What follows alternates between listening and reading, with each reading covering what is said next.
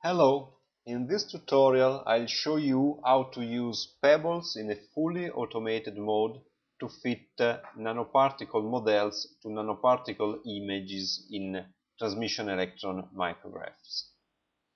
Let's start by loading an image. This is an image of manganese oxide nanoparticles. Automatic mode is suited to situations where the nanoparticles have similar shape and similar size.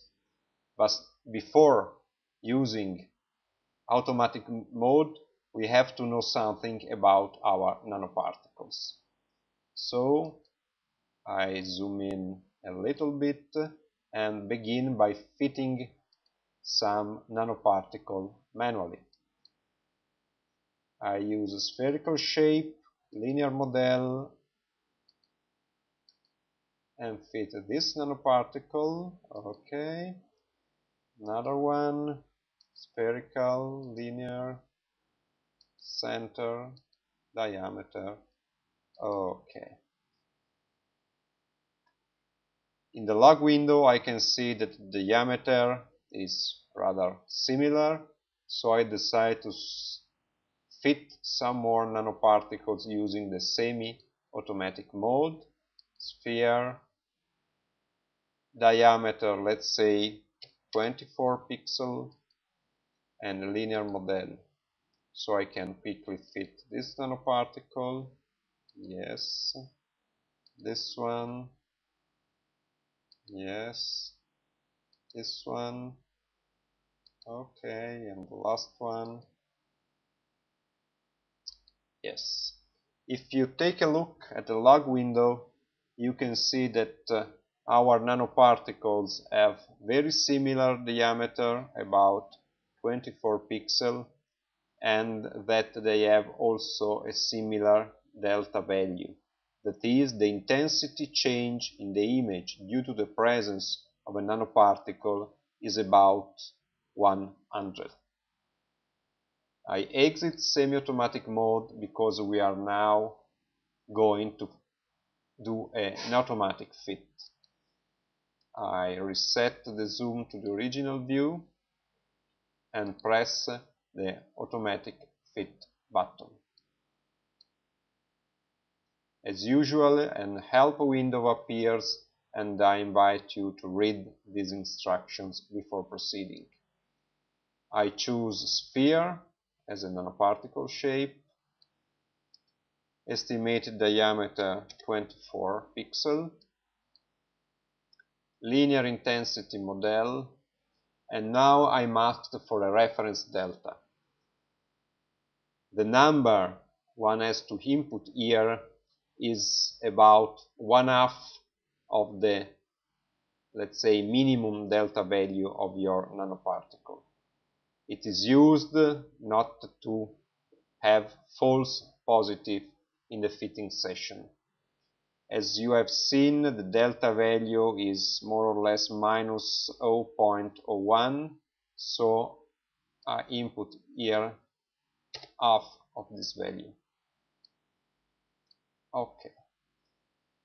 Of course, during an automatic fitting session, you have not to click on every nanoparticle centers, but a grid of guest centers is used. The spacing of guest center grid, of course, regulates the number of guest centers. The proposed value is usually a sensible one, so I just press OK.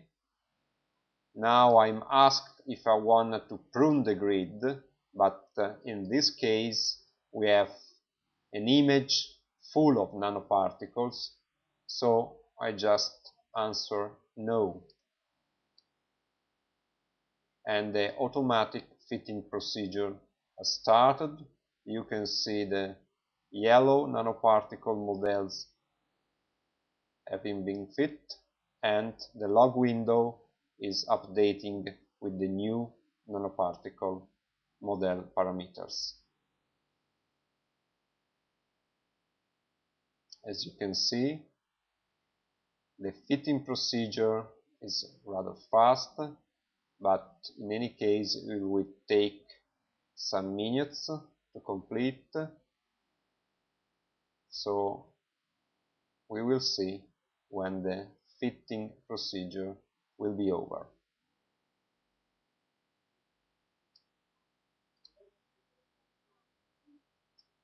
Here we are again after 25 minutes. The image window, I think it's rather impressive now.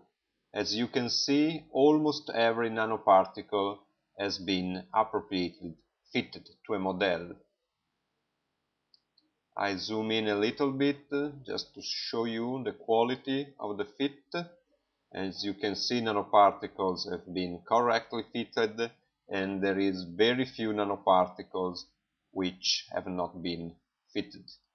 I come back to the original view just to show you that where there are nanoparticles superimposed, pebbles does not fit them, because this will be an inaccurate fit, because in pebbles we only implemented single nanoparticle models and not superimposed nanoparticle models. So this is a general feature of pebbles. It is not able to fit superimposed nanoparticles. Now have a look at the log window, where you have a summary of this automatic fit session. The gas diameter was 24 pixels with this value for the reference intensity, and the grid points, that is the gas centers, were 8600.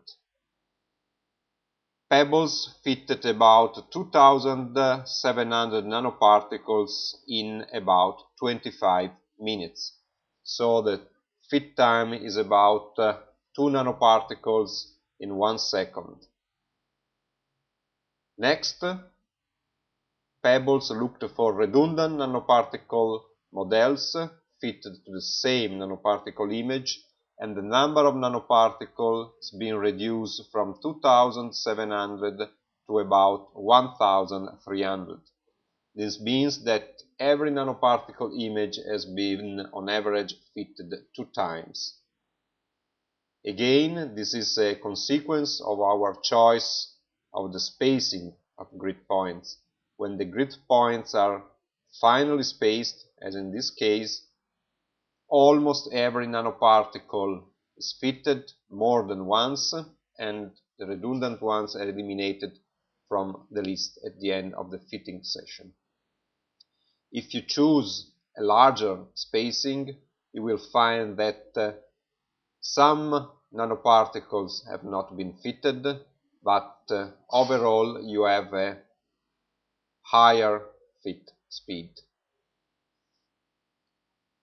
First of all, I want to save my results, and again I press the Save List button and save my results. Even if Pebbles is truly accurate in fitting nanoparticles, I always suggest to have a look at the fitted nanoparticles. You can zoom, maybe where there are suspicious nanoparticles, you can check, and maybe you want to delete some nanoparticles from the list. And in the next tutorial, I'll show you how to inspect nanoparticles, try to refit them, and if you want, delete them from the list. But for the moment, I just quit, and let's see you again in the next tutorial.